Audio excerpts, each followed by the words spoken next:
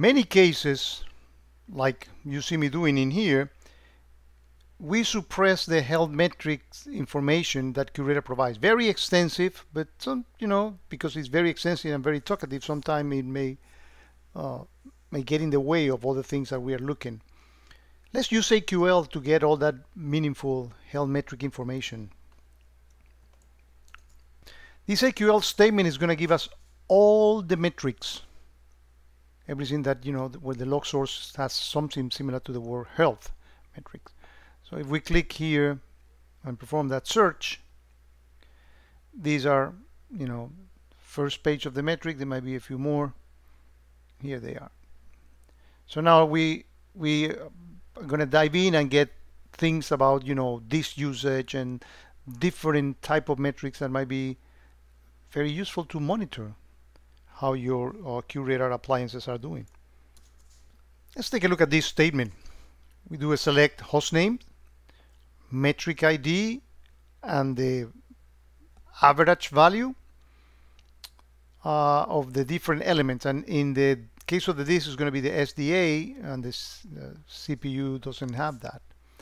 Where the log source is anything coming from the health metric, and the metric ID is system CPU or this utilization, and that gives us some rough measure. We're going to refine these searches, but I want to go gradually to it.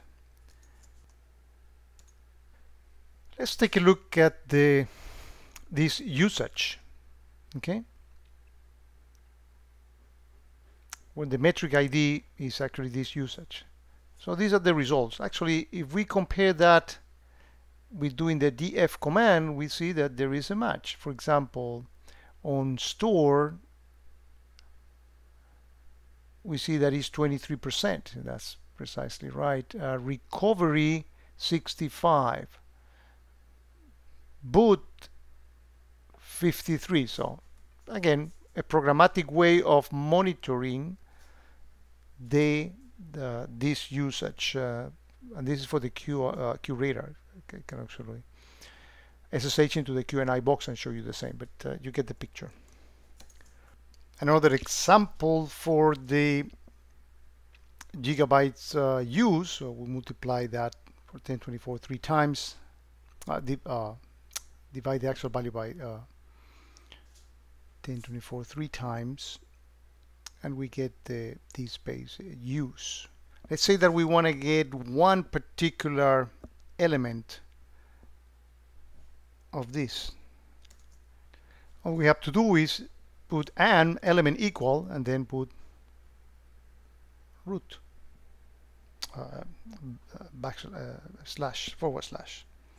not root, or var log, or whatever it is that you are actually looking for. Another metric ID is this space total. Here's another interesting set of metric IDs. Flow rate and event rate to determine the average of your EPSs and FPMs. And here you have them.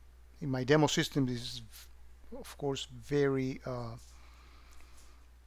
small, but this is a good way of a good search to have to monitor, and again, getting an average of your EPSs and flows per minute. Let's use AQL to search for X4 information. So in this statement over here, we want the source IP, and we want the actual category from on this table column called AP categories from event, where the X-Force IP category is not null. And here we find that there are some dynamic IPs and there are some span IP. These are the two categories that I have in my demo system from X-Force